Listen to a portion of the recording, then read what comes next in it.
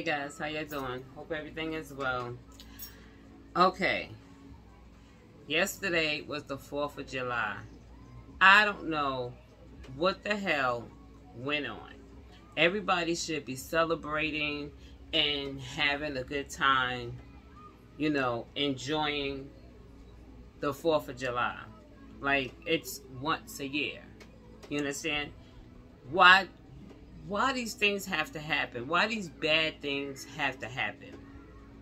I just did a story of a pop-up.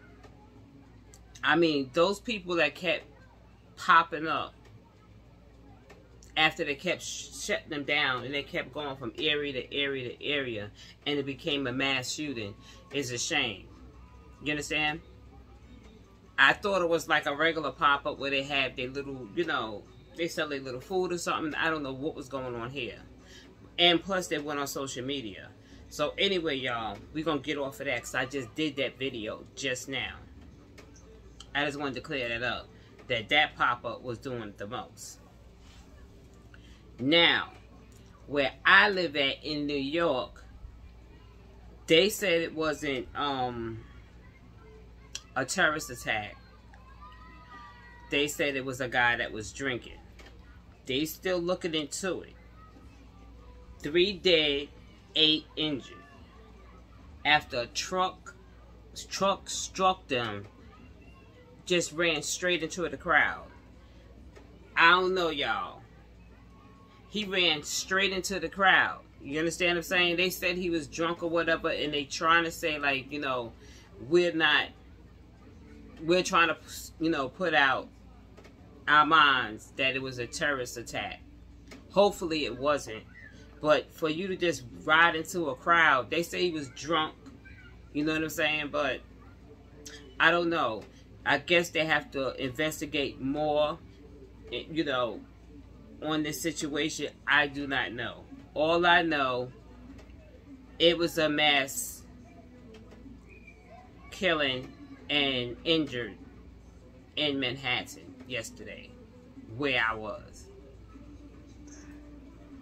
3 dead, 8 injured after the truck struck a group celebrating on the 4th of July in Manhattan, in the park. 3 people was killed and 8 others was injured when a pickup truck drove into a group celebrating for the 4th of July. In New York City, a Ford F-150 came down a street at a high speed, at a rate of a high speed, shortly before 9 p.m. Thursday. Now, you already know, like, right, like, 9:30, they start, 9:30 to 9:40, they start, you know, letting off the fireworks. So this happened right before they let, you know, the fireworks off. You know, and this drunk person just drove into a crowd that was enjoying themselves. Let's finish. The truck went through an intersection and passed a stop sign, drove onto the sidewalk and into the park on the Lower East Side. Like, you jumped the sidewalk and drove straight into a park where all these people was at. On the Lower East Side. New York Police Department Chief Jeffrey said during a news conference, 2 of the victims was identified as Lucille Pinckney, 59, and her son, Bernard Pinckney, 38. The third was not immediately identified. The driver, Daniel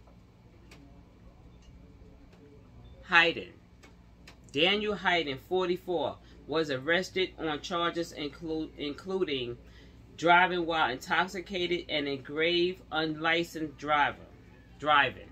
He didn't even have no damn license. Hayden was awaiting arraignment Friday today and did not yet have an attorney who could speak for him. A spokesman for the Manhattan District Attorney's Office said no phone number for Hayden was listed in the public records. Y'all, wait, what you mean? What you mean? Wait, hold on.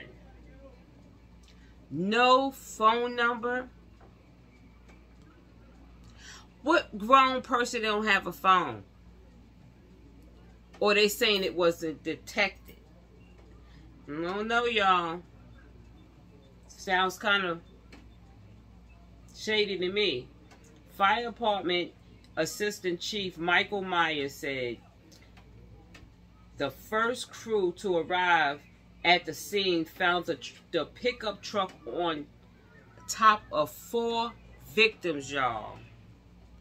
So he just totally just ran them down, like for real. The truck is on top of people.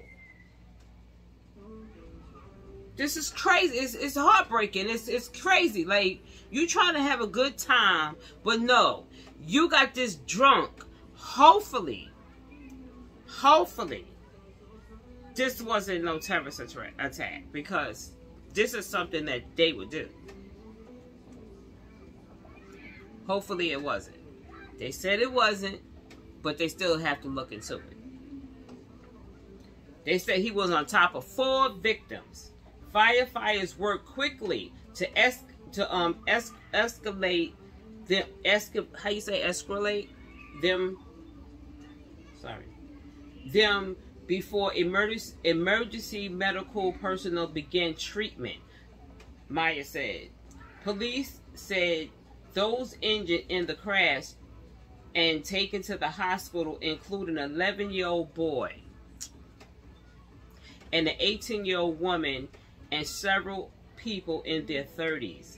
The crash happened about a half an hour before the start of the Macy's fireworks, the fireworks show, and other fireworks displayed around New York. You see what I'm saying? Like, you know what I'm saying? Because see, a lot of people come to New York to see the fireworks, like for real. They come from all over, so we don't actually know if these people that was hurt, you know what I'm saying, was from here. But let's keep reading. We had a tragic incident that took place here, New York Mayor Adams said. A driver drove into a crowd of people who was actually just celebrating, like so many New Yorkers and Americans are doing right now. The crash happened days after 4, including an NYPD officer, was killed when a driver crashed his SUV into a nail salon. That was another mass right there at Deer Park on Long Island. The driver in that crash was charged with driving intoxicated and pleaded not guilty. Okay. So anyway, y'all, they said it wasn't a terrorist attack. You know what I'm saying? They said he just was drunk. He jumped the curb and he just landed on all these people. Okay. But I'm going to show you some pictures that they're not going to show you, but I want to show you some pictures because, you know, our hearts go out to those that, you know, lost their lives trying to have a good time, waiting just for that, to see those, you know, fireworks. Fireworks are beautiful. They're beautiful. They're so beautiful. Like, everybody want to see them. You know, they want to see. I know I've been there many times. Like, it's beautiful. But let me just show y'all a picture right here, y'all. They're going to try to show you a picture of the victims. Okay, y'all? And we're going to pray for their families because this is so heartbreaking. You know, they're not going to show you right like today probably the pictures, or later on they may show you the pictures, but I have some pictures of the crash in them. All they was doing was celebrating, y'all. That's all they was doing, was celebrating. I'm gonna show you some more pictures, y'all. This is terrible. This is terrible. Let me show you the truck. This is the truck. This is the truck that... This is a big truck, y'all. Look at that truck, y'all. That was a big truck. That was a big truck.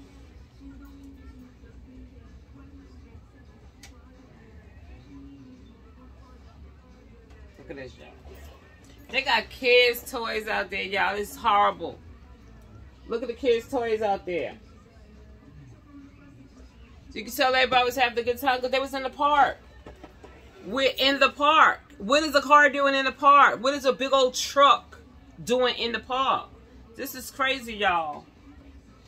I know Adam probably was so hurt, like, you know, why? Why we just can't have a good time?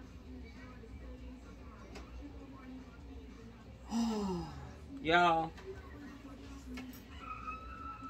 I'm gonna show you the video because you know, you need to see the video because it's so traumatic to see this here. And like I said, my heart goes out to all the families, to the ones that was hurt and lost their lives. I'm so sorry. It was the 4th of July. I wish this would never have happened, but it did. So I send my condolences to the families, you know, that lost their loved ones, and a fast healing to the ones that's in the hospital right now.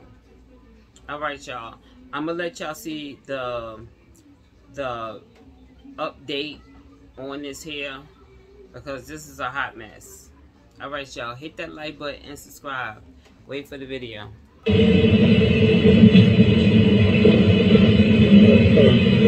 Good evening. I'm joined by members of EMS, NYPD, FDNY. We had a tragic incident that took place here.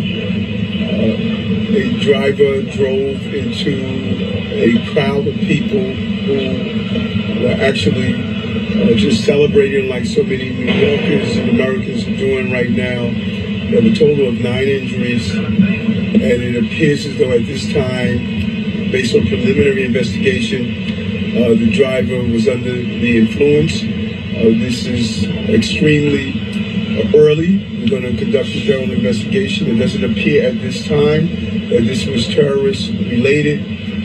We're going to have Chief Madry give an overview, and EMS will give an overview of the injuries of those who were involved in this incident. Chief Madry? Yes. Thank you, Mr. Mayor. Good evening to members of the media. And as the mayor said, this is still a very new investigation, and we're still working out the details. And before I even give any details, I really want to just give sympathy to the families. Not only the families, the victims of this incident, but even the people who were here in the park who were celebrating on a beautiful 4th of July evening. And that's exactly what happened. About 8:55 this evening, we had many families inside of Corliss Hook Park, which is right here at the intersection of Water Street and Cherry Street.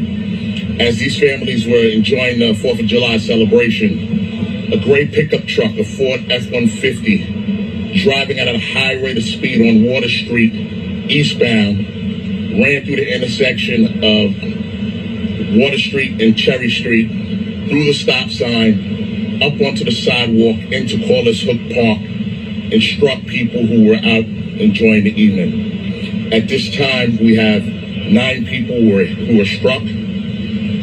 Right now, we believe, right now, 2 of them are confirmed DOA. Our FDNY chief will give some more details about the injuries.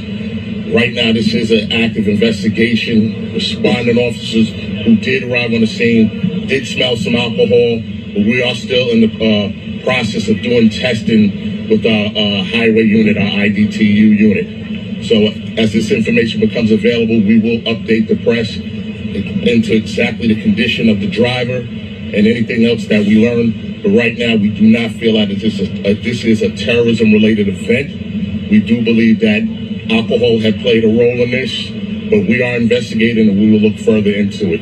I'll bring up Chief Myers and he'll discuss some of the injuries. Yeah, at this time, EMS has confirmed that we have 9 patients. Right now, we have 4 red, 3 yellow, and 2 green tags.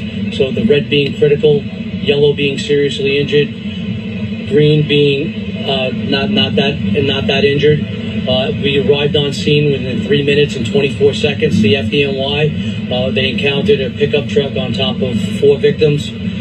At that time, Ladder 18 and Squad 18 began to operate to extricate the victims out of there. They used airbags, floor jacks, and cribbing in order to lift the vehicle off of the victims.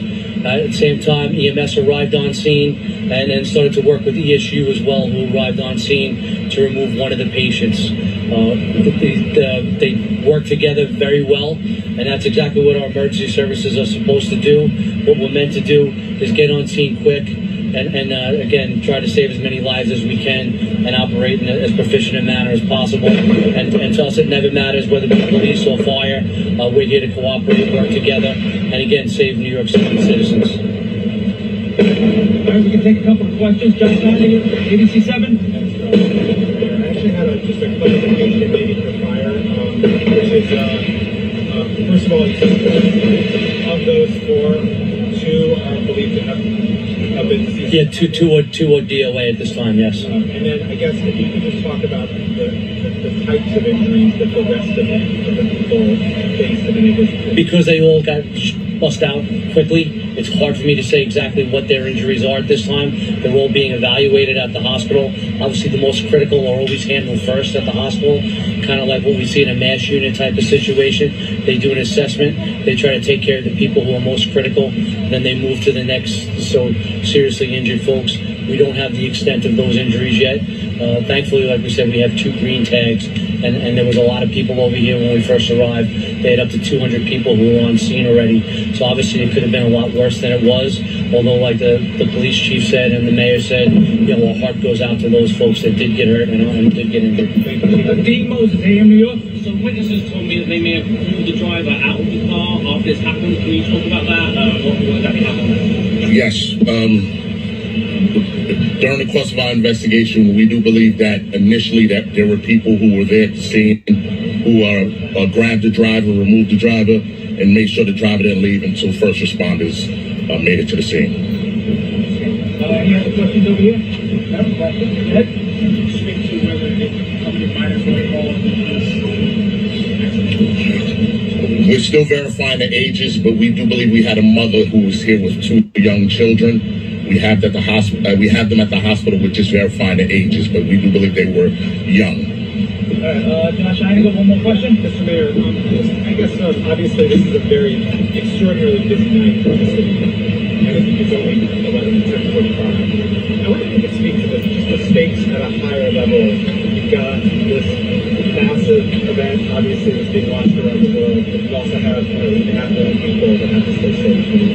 How complex the night has been and will continue to be. That's a good question. And when you look at the fact we also had an officer-involved shooting, we had several other incidents. Then you have a tragic incident like this that really impacts family members who were just here celebrating and barbecuing inside a park. The FDNY, the NYPD, they have to respond to all these jobs, and they have to immediately assess the situation and go out and make sure that thousands of people who are out watching the fireworks will get home safely, and it just really understand the complexities of that. This is just not one incident that took place tonight. There's several incidents that NYPD and FDNY and EMS are responding to, and they're going to be out all night to make sure that those who were celebrating Independence Day can get home safely. This is just one of those tragic incidents that's really going to impact this community, and we're going to come in and make sure counselors are here. But it just goes to show you the job that the men and our first responders have to carry out every night. Okay.